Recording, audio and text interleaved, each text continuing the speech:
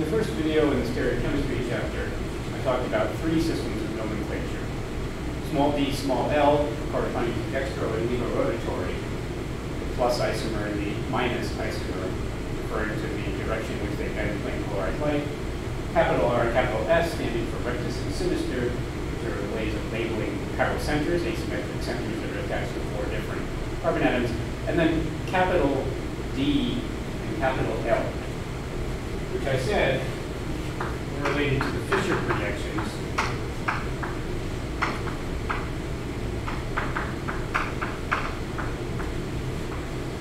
of the simplest sugar, D-glyceraldehyde, where the D isomer is the one that had the OH group on the right and the L isomer had it on the left. But I didn't actually tell you what a Fischer projection was and explain how you can use a Fischer projection to go back to a dashed wedge structure.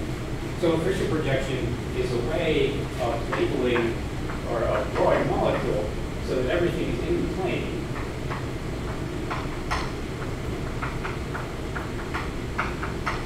which obscures the chiral center, but makes it neither when you're writing molecules that have more chiral centers, like glucose, for example, which is a aldohexose, has 6 carbons and 4 chiral centers, and the D isomer of glucose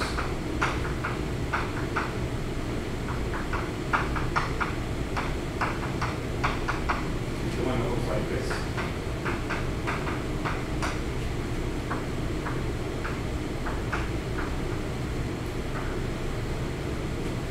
Where the highest numbered chiral center, carbon 5, has the OH group on the right in the same position as the highest numbered chiral center in D-glyceraldehyde, carbon 2, where the OH group is on the right. So how do you go from a Fischer projection to a dashed wedge structure? The convention in a Fischer projection is that the things on the vertical are going back behind the board.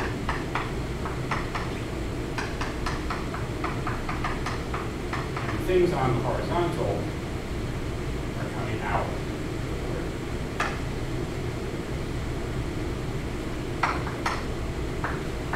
So if I wanted to go from this planar representation to a three-dimensional structure, I would simply do what I call the bow tie conversion, where the horizontal is the bow tie and the vertical is back. You'll notice in the case of D-glucose that means that we're looking at a molecule that's curled up. Everybody's eclipsed, right? The OH group here is eclipsed with the OH, which is eclipsed with the hydrogen.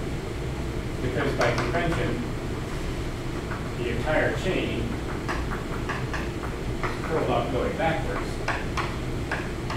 And at every chiral center,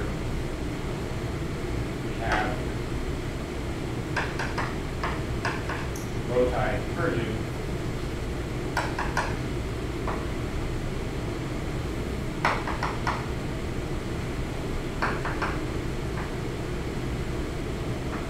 So it's not a particularly convenient way of looking at the molecules.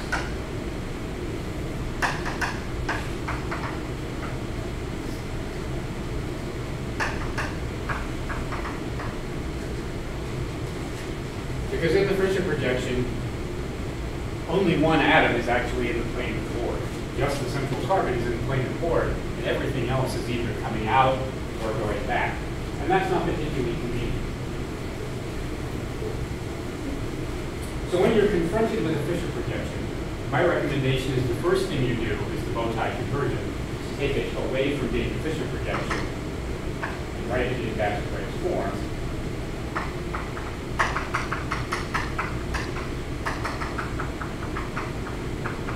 But then the second thing you should do is flop it into the plane of the board so that everything that was on the vertical is now in the plane of the board. So I'm going to take this molecule and I'm going to flip it that way. So the CHO group is in the plane of the board. CH2OH group within the plane of the board. The hydrogen that was on the left here is thus going to be going back, and the OH group on the right will be coming out. And I flopped it that way to the left rather than this way to the right because that allows me to put the hydrogen back. And putting the hydrogen back makes it easier for me to determine the stereochemistry. So the hydrogen is the last priority. The OH group is number 1. And this carbon outranks this carbon because it's bound to oxygen twice. So this is only bound to oxygen twice. And thus is the R stereocenter. So D-glyceraldehyde has the R stereocenter at its 1 chiral center. It happens that it's also plus glyceraldehyde.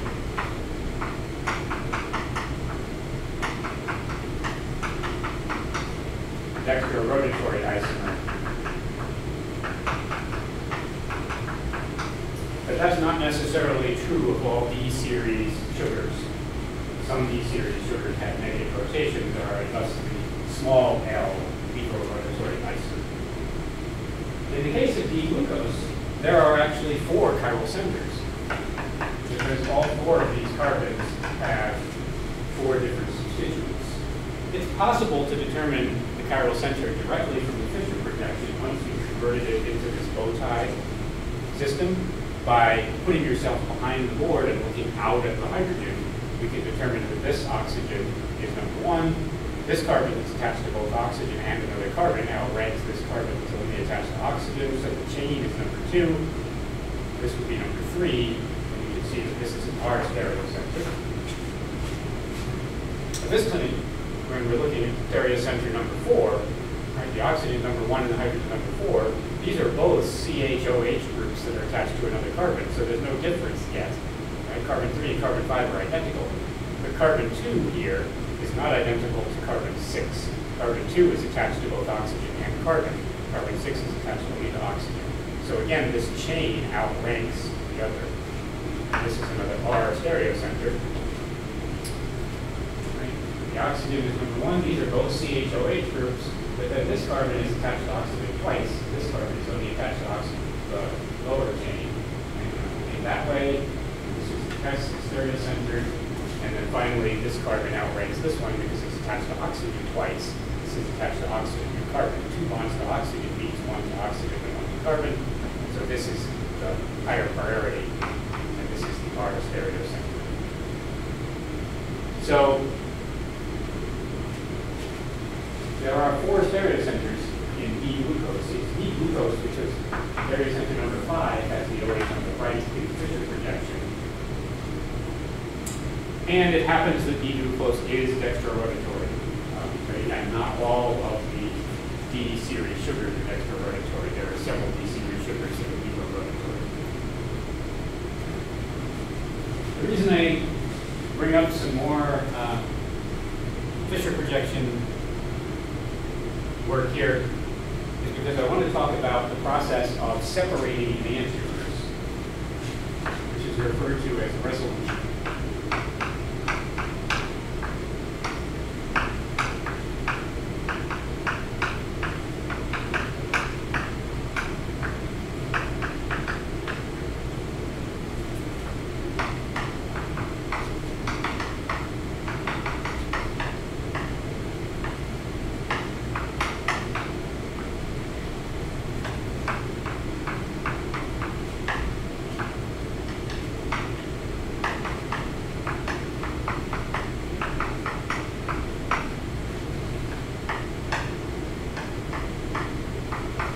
Recall that a racemic mixture is an equimolar mixture of 2 enantiomers, and also recall that enantiomers have identical physical properties. Same boiling point, which means we can't separate them by distillation. Same solubility property, polarity, and hydrogen bonding capability, which means we can't separate them by chromatography. The only physical property that's different for enantiomers is the direction of rotation of plate polarized light, but that doesn't constitute a separation technique. Thus, separating the racemic mixture of 2 enantiomers into the individual compounds is a very difficult task.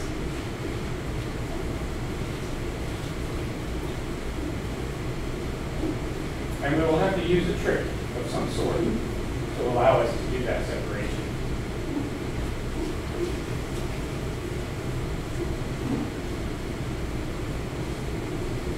And the trick we will use is to exploit the fact that diastereomers, which are not related as object and non-superimposable to mirror image, not related as object and mirror image at all, diastereomers do have different physical properties. So if we can take a mixture of enantiomers and convert them into diastereomers somehow, then we have compounds that are likely to have different boiling points, different solubility properties, different polarity, could be separated on chromatography. So let's consider a chiral amine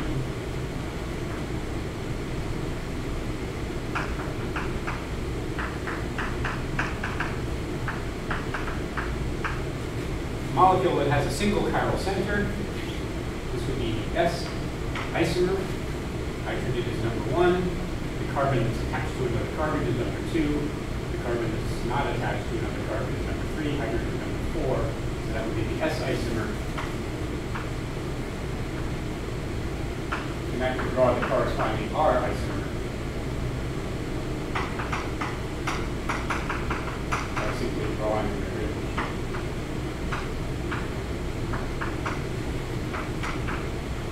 So again, nitrogen is number 1, the CH2 attached to the carbon is number 2, the methyl group is number 3. And hydrogen is, as always, number 4. So I have a mixture of the R and the S isomer of this amine. I can't distill them apart. What I'm going to do is use a chiral auxiliary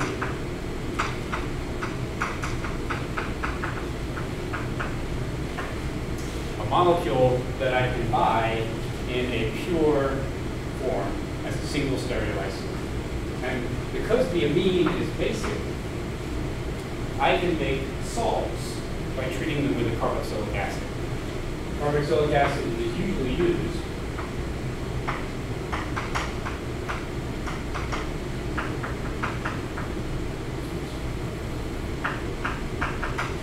carboxylic acid, CH2OH, is an isomer of tartaric acid, 2,3-dihydroxy succinic acid, or 2,3-dihydroxy butane dioic acid.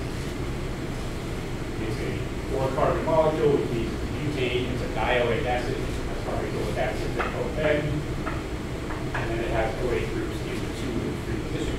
This is the DE isomer of tartaric acid.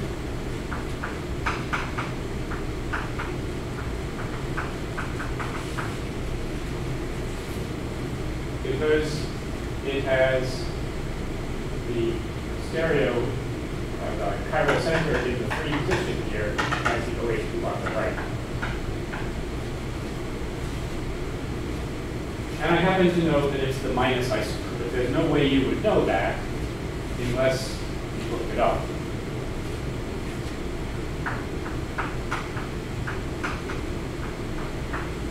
Tartaric acid is an example of a molecule where the B series is not dextrorotatory. The B series is the lethal rotatory isomer. You can buy tartaric acid optically pure because it's produced in fermentation, and there's a lot of fermentation going on. If you want to assign the chiral centers in B tartaric acid, we would want to convert that Fischer projection into a dashed wedge structure.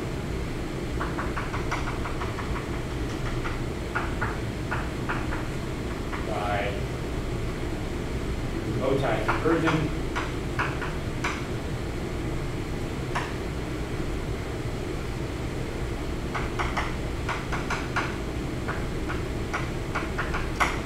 Where the horizontals are coming out of the board and verticals are going back into the board, and then I'm going to flip back so that it's in the plane of the board.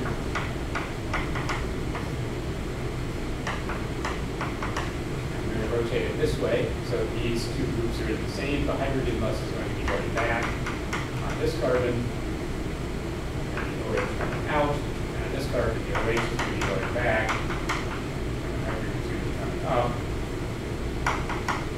So that's the eclipsed conformer. That's not the most stable conformation. I'd now like to rotate 180 degrees. So I'm flopping it 90 degrees to get it into the plate core. And then I'm rotating 180 degrees around this CC bond, and we can see the OH is pointing down, so that I have a fully scattered molecule. That won't affect the relative position of the OH group of the hydrogen on the right-hand carbon, carbon number 3. But it will affect the relative position of the OH group of hydrogen on carbon number 2. The hydrogen that was, and the OH group that was, rotating back and out. Now I have a drawing of the molecule that makes it easy for me to determine whether the stereocenters are R or S, because both the hydrogens are pointing back. The OH group is number 1. The carbon that's attached to oxygen 3 times, once by a double bond and once by a single bond, outranks the carbon that's attached to oxygen only once. So this is substituted for the priority 2. This carbon is substituted for priority 3, and number 4 is there. That's the S stereocenter.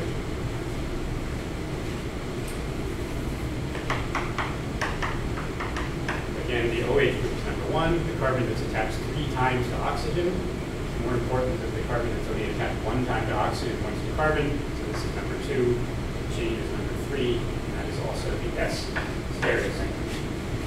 Because this molecule is quite symmetrical, if we had one R stereocenter and one S stereocenter, if we had both OH groups on the right, that would be a meso compound. And mesotartaric acid is in fact also available for purchase. So D minus tartaric acid or L plus tartaric acid are single pure stereoisomers, both commercially available and inexpensive.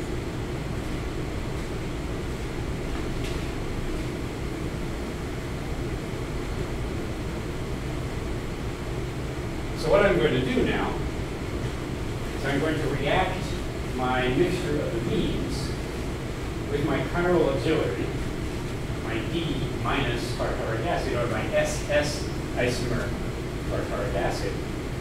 I'm going to redraw over here.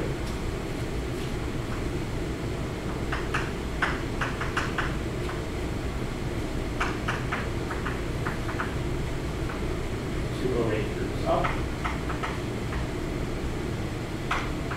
To make it simpler to draw, I'm not going to show the hydrogen.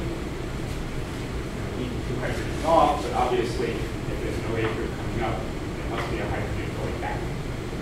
So I'm going to react these with my chiral auxiliary, my SS tartaric acid.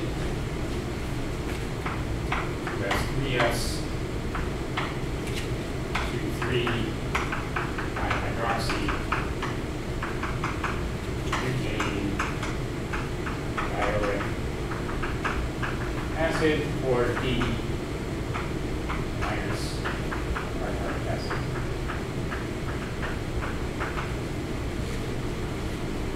The nitrogen can take one of the hydrogens off.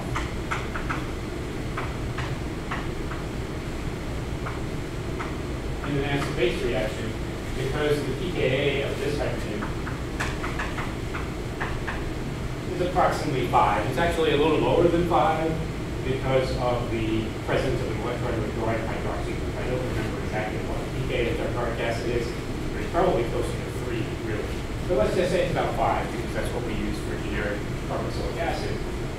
And the pKa of the corresponding ammonium salts is on the order of 9, which is significantly less acidic. That means that the equilibrium constant for this reaction is going to be on approximately the order of 1 times 10 to the 4th, because of the 4 order of magnitude difference between the pKa of the carboxylic acid hydrogen and the ammonium hydrogen. So if it's this nitrogen that takes that off, what I'm going to end up with is a salt.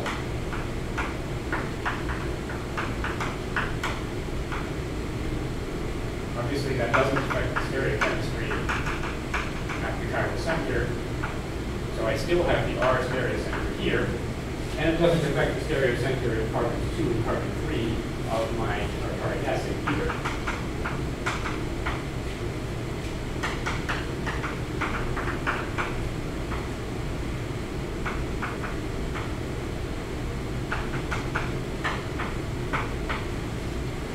So I have a salt where two of the stereocenters are the S stereocenter, the ones from the tartaric acid, and one of the stereocenters is the R stereocenter, the one that comes from the original B.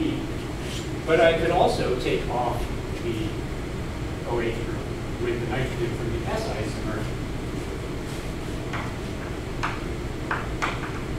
to generate the other salt.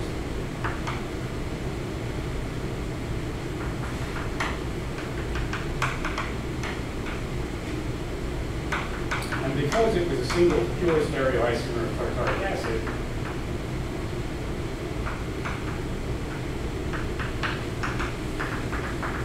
the other salt has the same SS configuration on carbon 2 and carbon 3 of the tartaric acid, but now it also has the S stereocenter on the amine.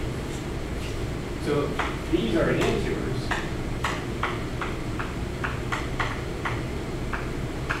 But these salts are diastereomers.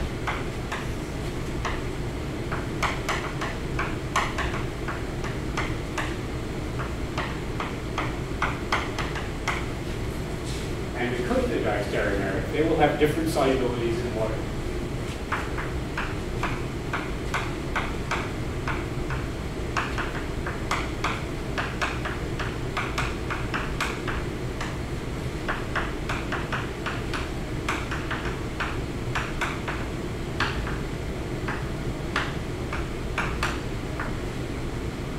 So I can separate those. It may take several cycles of recrystallizing it to slightly enrich it in R in the crystals and slightly enrich it in S in solution, and then evaporate them and recrystallize again. But I will eventually succeed in getting these two salts, which are diastereomeric to each other, separated in individual flasks.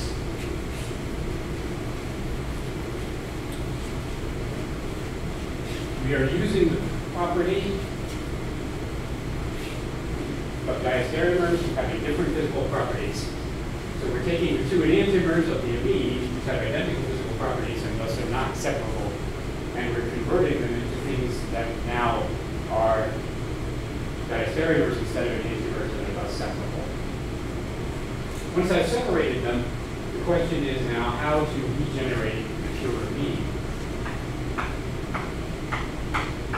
And if I treat that with dilute, say 6 molar sodium hydroxide, the hydroxide will take off the hydrogen from the amine, and instead of having the ammonium salt, my tartaric acid, I will now have sodium salt in my tartaric acid, and I'll have water, and I'll have my free amine back.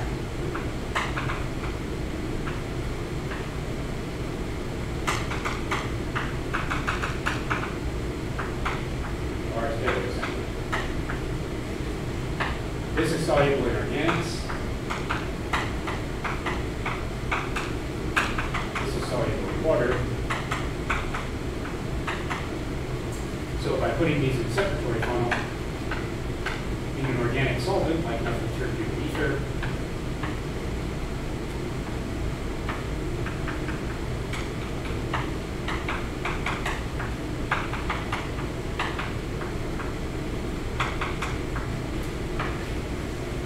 I can separate my sodium salt with tartaric acid in the water layer and my amine in the MTBE layer, and then evaporate off the methyl terpene ether to isolate the free amine. And this is a process pretty much identical to the extraction process that you carried out in lab. I can do the same thing here. If I treat this with NaOH, the hydroxide will take off the hydrogen of the amine, generate free amine as an organic soluble compound. S stereocenter.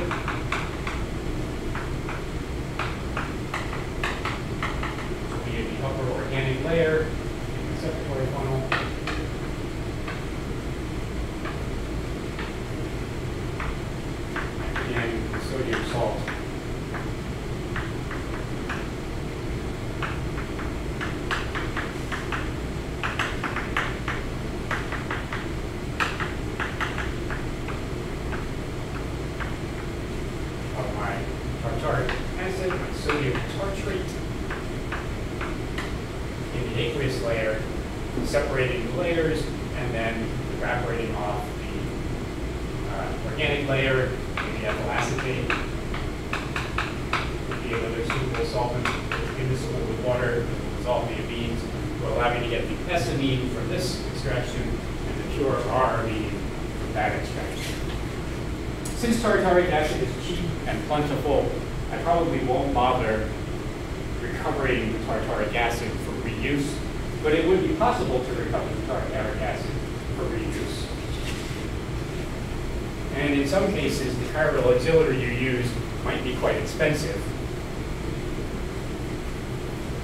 There's a compound called Mosher's acid, which is much more expensive than tartaric acid, by simply adding HCl. You add aqueous HCl, remember it's actually a rhodium ion, or aqueous HCl, just as you used in the extraction. The carboxylate ion will equate the water, or the hydronium ion rather, to generate a neutral compound, which is now organic soluble.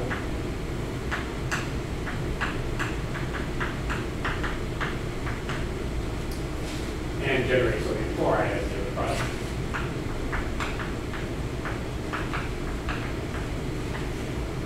So you can separate your chiral auxiliary back into an organic layer and evaporate it down to recover the chiral auxiliary.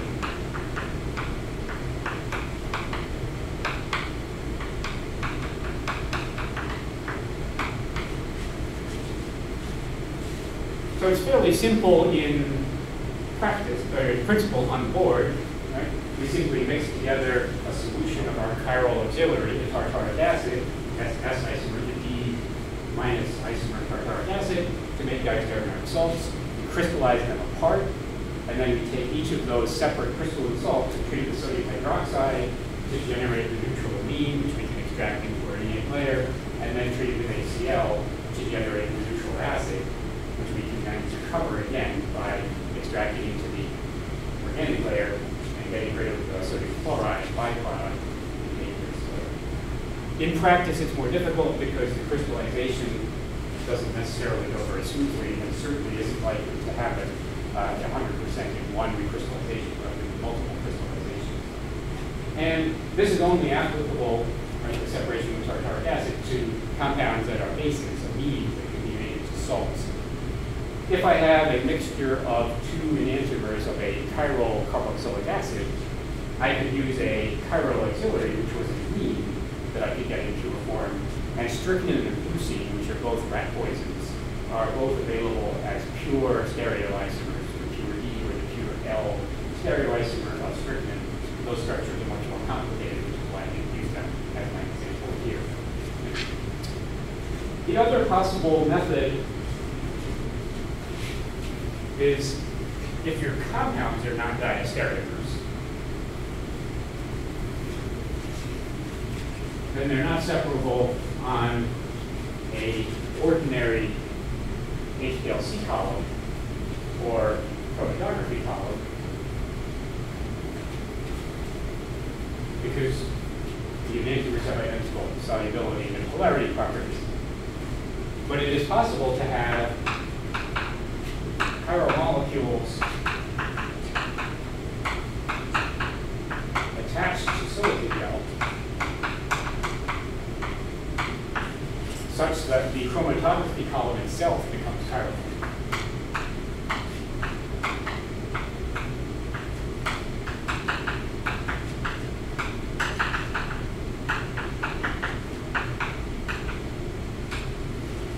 If the chromatography column itself is chiral, the enantiomers will interact with it differently.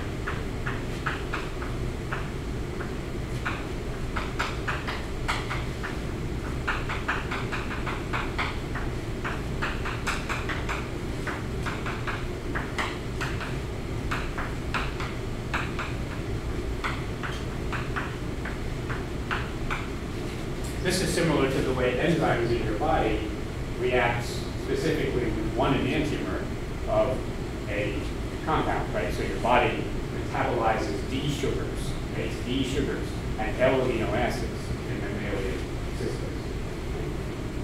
Enantiomers interact differently with chiral molecules. Enzymes are chiral. Enantiomers will interact differently with a chiral stationary phase. And if that's true, they will have different retention times.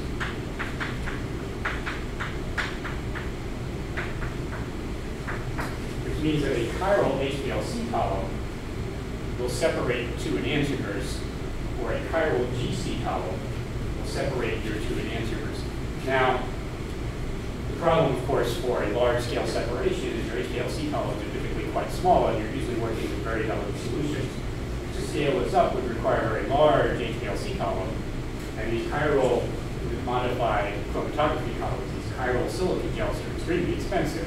So to do this on a preparative scale requires you to have the kind of money that a pharmaceutical company has, rather than the kind of money that a small undergraduate liberal arts college has.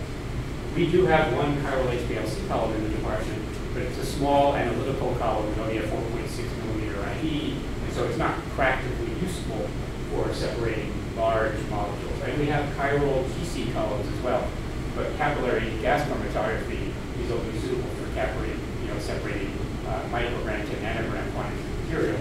So it's a diagnostic tool for us, but not a separation tool. Our pharmaceutical companies can afford to make large chiral HPLC columns, especially if it's for one particular separation. And so chiral chromatography using chiral stationary phases becomes another reasonable way to separate molecules. Another way that's sometimes used to separate enantiomers is called kinetic resolution.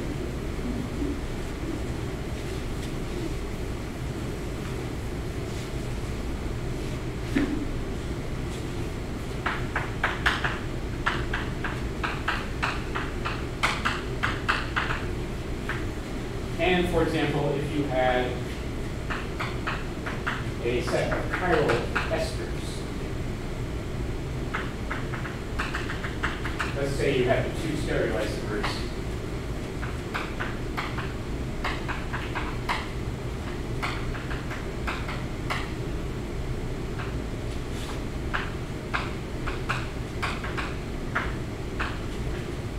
of methyl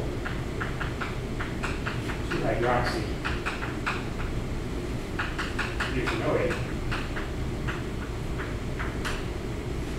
And we're looking here with oxygen, carbon bound to oxygen 3 times, carbon not bound to oxygen and hydrogen, so this is the S stereoisomer.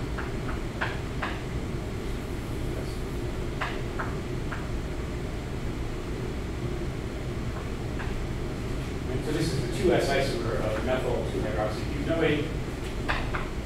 This is the 2R isomer of methyl 2-hydroxybutanoate.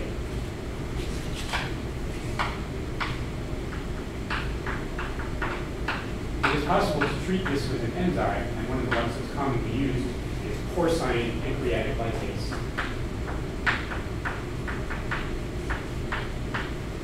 It's an enzyme that breaks down fats, which are glyceride triesters in the body, and it's quite stable in organic solvents and easily isolable in large quantities because we have such a large port processing industry. Porcine pancreatic lipase, because it's a chiral molecule as an enzyme, and the enzyme is chiral,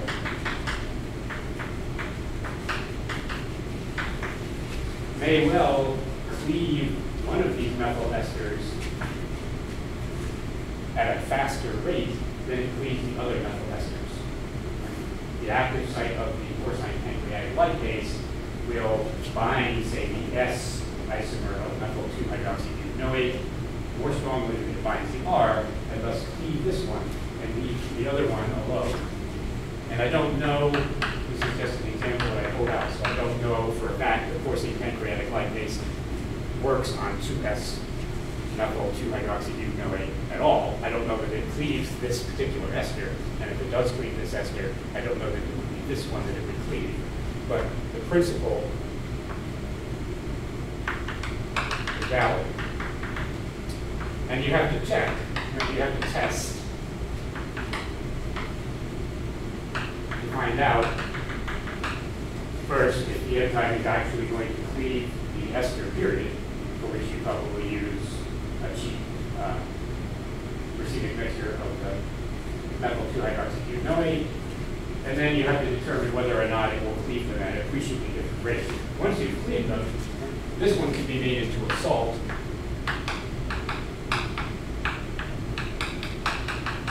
which is water soluble because it's a acidic compound, carboxylic acid. This one will remain organic soluble. So it's very easy to separate an ester from a carboxylic acid by extraction. And because there's much more hydrogen bonding capacity on a carboxylic acid than there is on an ester, it's also very easy to separate an ester from a carboxylic acid on a chromatography column. So it's limited by the fact that many enzymes are not active in organic solutions, and compounds like this are mostly soluble in organic solutions, not in water. They're typically a little bit picky about the pH that they want to work at and the temperature that's optimum, and not necessarily, they won't necessarily bind just any old ester. I mean, they're obviously optimized to bind glycerol triesters of the type of lipids that the pig would be trying to metabolize. But there is a lot more interest, and there are a lot more enzymes that just